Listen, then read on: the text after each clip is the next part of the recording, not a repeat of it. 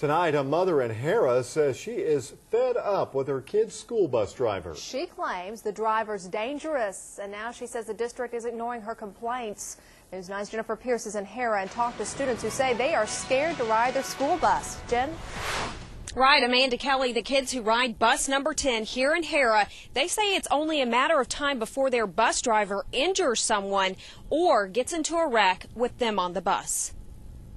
He hits dogs, he hits mailboxes, he hits cars. Now Joshua, a Harrah middle school student, is worried his bus driver is going to hurt a person. His buddy Logan rides the same bus. He might hit somebody, and you never know. It's just one of them things. The district wouldn't give us the bus driver's full name, but confirms Steve drives bus number 10 and has been with the district for over 5 years.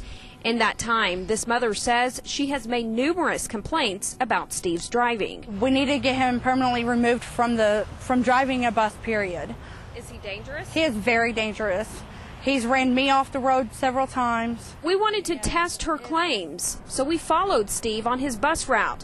We didn't see anything out of the ordinary. He didn't even drive over the speed limit. And we did take Belinda's and the students' concerns to the district.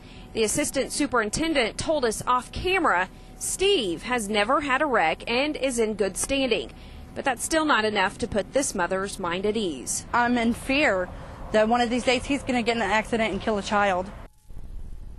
Now, as for the dog that Joshua, the student, said Steve hit, we did talk to 2 high school students who said they did see it happen. It did happen, confirmed it, but they said it was just an accident. The dog ran out in front of the bus. Back to you. Okay, Jennifer, thank you. Now, the assistant superintendent also says it's possible Belinda's upset with the bus driver because her son has been suspended from riding the bus.